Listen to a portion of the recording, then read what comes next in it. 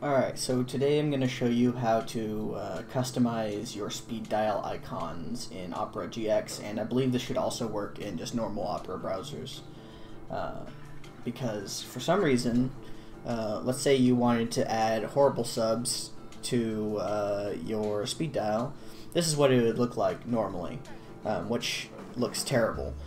They give you some options, so if you click on it and you go up to the heart up in the top right corner, you can click on that heart, and then it gives you a few options,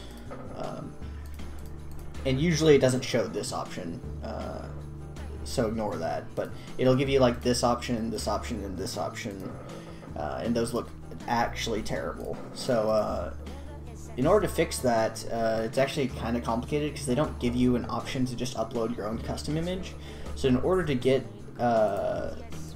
your own custom image that you want, if it's an image you made yourself, you'll have to upload it to like Imgur or one of those file sharing websites. But if it's just an image you found on Google that you think would look good on your speed dial, then you can follow this guide and it should work fine.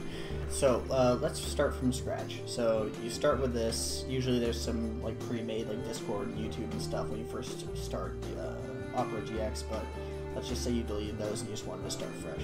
So you go ahead and try to add the site that you wanted. So in my case it's horrible subs. So I added the URL, and now it's this gross, disgusting thing, disgusting icon thumbnail, or any of these useless icons that do nothing and look gross. So what you're gonna do is, what I did is I went ahead and I knew what image I wanted to use, so I just went to Google Images, found the image I wanted to use, opened the image in a new tab, copied the URL, and added it as a speed dial. So now you have that image as a speed dial and it links to that image, right? So from here you can open up this new speed dial, click on the heart, and you can go ahead and scroll with the mouse wheel to make the image smaller or bigger, depending on if you want it smaller or bigger. I want it smaller so that it fits the whole image in the speed dial, and then go ahead and click done. Then you can go ahead and reopen your speed dial tab, and you can go ahead and rename this to whatever you want it to be. In my case, I want it to be horrible subs.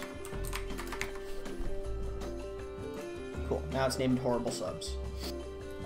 Alright, so you can actually go to Opera:about, so Opera:about, and it'll take you to this page and give you the path that you need to follow, your profile path, and with that path, you can go ahead and close. Now that you have that path, you can go ahead and close Opera and open it up in Notepad, and go ahead and scroll down and find your bookmarks file. It'll just be called bookmarks, and it'll open that up, and then you're going to go ahead and search whatever you named your new tab, which in my case it was horrible subs.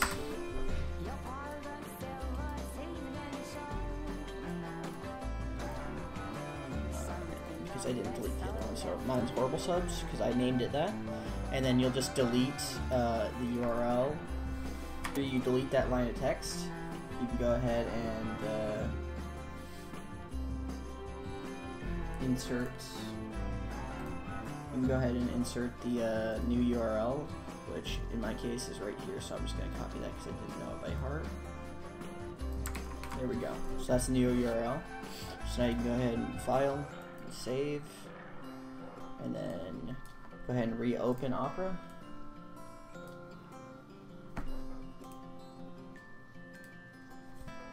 And now, I'm just deleting the old tab because it doesn't really matter anymore. Now, if I click on this link that used to take us just to this image, it should take us straight to the website that we have, and still keep that icon. It's a little finicky because clearly they don't want you to do this. I don't know why. It's not already a feature, but